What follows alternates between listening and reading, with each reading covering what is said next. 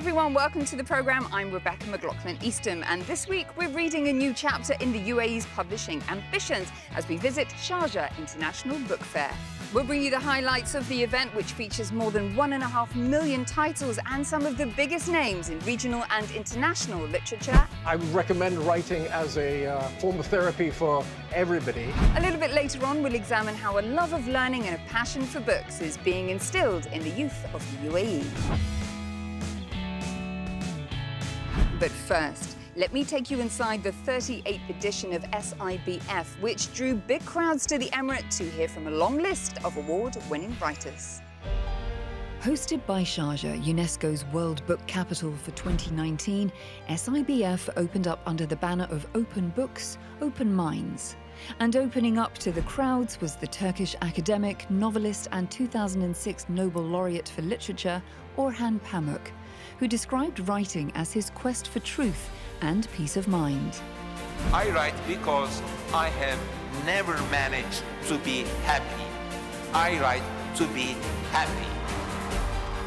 Tasked with interviewing Pamuk was Emirati writer and diplomat Omar Saif Ghobash, who served as ambassador to France and Russia before becoming an assistant minister for culture and public diplomacy. He's a UK-educated, extensively read, widely travelled diplomat who's known for his tolerant, moderate views on religion. In support of the written word and in honour of his late father, who was the UAE's first foreign affairs minister and was assassinated when Omar was just 6, he and his family sponsor a prize for Arabic literary translation. Omar himself is also an author who penned the successful book Letters to a Young Muslim, reflecting on what it means to be a Muslim in today's society. To hear more on the sidelines of the book fair in Sharjah, Inspire sat down with the thought leader. Ambassador, a very warm welcome to Inspire Middle East. Thank you very much. We sit here at the Sharjah International Book Fair. Let me ask you, what's been your key takeaway so far? I had the good fortune to be moderating a discussion with the Nobel Prize winner Orhan Pamuk, and it's really a remarkable opportunity to have something like that, somebody of that caliber in the Emirates and the Sharjah Book Fair. Talk to me about truth as a writer. How much freedom do you feel that you have as an Emirati when writing about politics or even religion? I pose the question of, how much should a writer stick to the idea of speaking truth to power? And whether, as a writer, it might be a better idea to speak some truth to power and a lot of truth to oneself. There are pragmatic considerations. If you want to continue being a writer tends to be can be stigmatized and labeled in certain political environments. So I think, truth can come in doses. In my career, politically, I've had complete freedom. However, you also have to think about the social norms and the kinds of questions you're posing. I don't have an ideological point of view. I personally had nothing no specific theme to beat people with. On the contrary, I was interested in using the book that I wrote as a means of kind of gauging people's interest in these questions, to find out whether the questions I was posing were also posed by society. And in that sense, I found that the response has been very positive. The book we're referring to is Letters to a Young Muslim, and of course you did tackle taboos. You did want people to question, to provoke a conversation. So what is the key message that you hope they got from that book?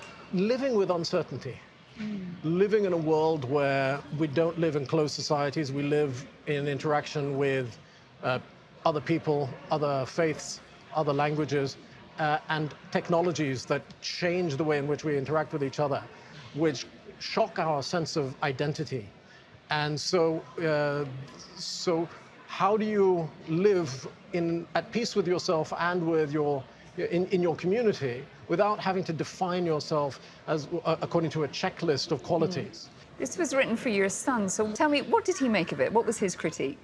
He was 15 when I wrote it, and he did what all good sons would do if faced with not just a letter, but a series of letters. He said, "Thanks, Dad, I'm going to do something else, and when I'm ready, I'll read it." So he has read it. There are parts that touched him very deeply and upset him, where I refer in my letters to my memories of my father. And there are parts that, haven't quite sort of gelled with him because he's living a different experience. You mentioned your father, who tragically died in 1977. Tell me, was the process of writing a cathartic or a painful one for you? It was very painful, and that's partly why I insisted on continuing to do it. And I recommend writing as a form of therapy for everybody. I cherish the passages that I wrote about my father, and I feel that I crystallized some of the key emotions that were hounding me over the years. Ambassador, let me ask you, what are you currently reading? Well, I'm currently reading a lot of books on Zen, to be honest. Are you feeling very Zen? I am feeling very Zen.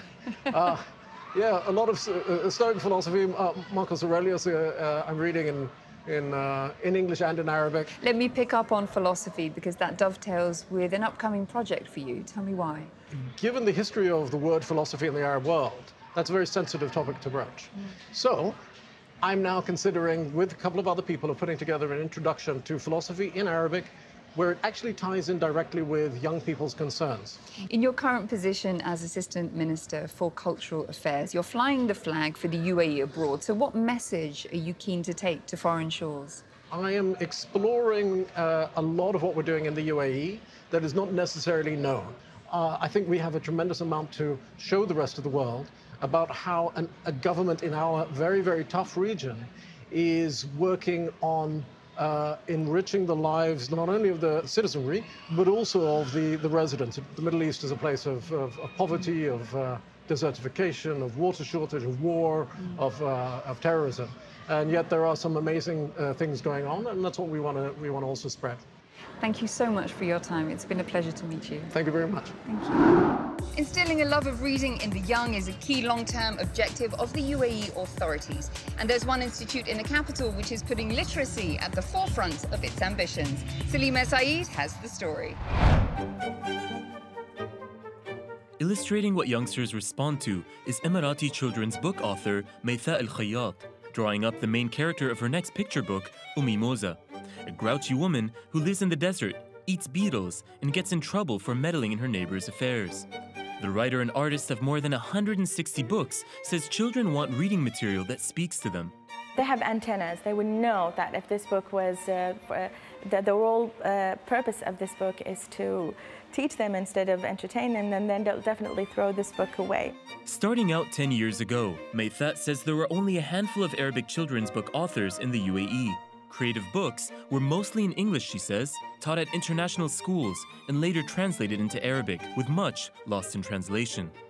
In 2009, the mother of 5 started telling stories about Emirati culture to her children, which led to her first book. When it got published, and I saw the feedback from the school visits that I've been to, and the reaction of lots of people towards my stories and the cultural ideas that I presented, but in a very humorous and simple way, this is when I discovered that, okay, maybe this is my role to write children's stories, but from my perspective. A case in point is her popular book, Mom's Amazing Socks, which teaches young readers about the days of the week and about modest dress, under the veil of a colorful story about a mother who wears quirky socks for different occasions. Maytha also hosts reading workshops for children, which she says is critical to encouraging better reading habits for the future. While high literacy is an essential building block for children, it's not all they need to succeed in today's world. That's why some institutions in the UAE are looking to redefine what it means to be literate in the 21st century and take learning to the next level. Taking education 3 stories high is the Abu Dhabi Children's Library, which opened its doors in September, filled with about 35,000 books. With big books, small books, no books, and piles of pageless books projecting on the ceiling, the library is looking to pique the curiosity of youngsters in a variety of ways. Adding a twist to traditional story time, children are also able to tell their own animated stories to develop their critical thinking. This is fun because you can create your own thing like a movie, but it's a toy movie kind of thing. All this is meant to equip the little ones with the tools to navigate the real world when they get older. According to a PwC report, 60% of CEOs surveyed said that educational institutions in the MENA region were not equipping students with workplace skills. The study also pointed to students in the GCC failing to meet standardized testing in some areas, including literacy and maths. Tackling the challenge with young children, this library developed 11 interactive learning spaces, created with the input of young ones themselves, who expressed an interest in areas such as robotics, virtual reality interfacing, and developing their presentation skills, like aspiring lawyer Scarlett Roberts, who's making her case in support of female rugby players. I thought that a library was like just the kind of place to just like borrow a book, but now I know you've got like all this technology and stuff, I'll probably come more often. Librarian Michelle Hackwell runs the 5,000 square meter Center of Knowledge and teaches a variety of coding and programming workshops, which she says should be more commonplace in libraries. How do you make informed decisions? That's a form of literacy.